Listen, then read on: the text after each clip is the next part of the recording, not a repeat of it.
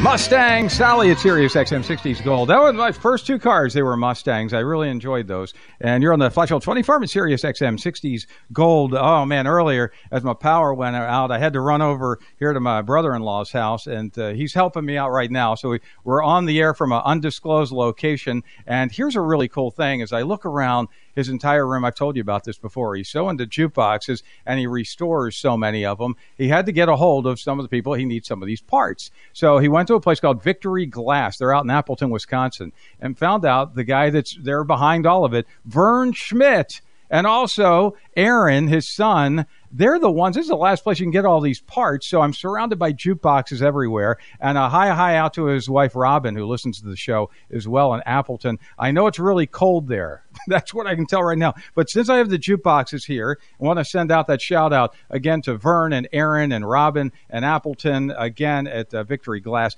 Fantastic. If you're into jukeboxes, that's the way. I am going to try to get one to play right now. And don't tell them I'm touching these. A1. Hold on. Here we go. Try to get. That's A1. All right. I don't even know what A1 is. This is a Seeburg 161. And let's just see what it plays. I have no idea what song we're going to hear.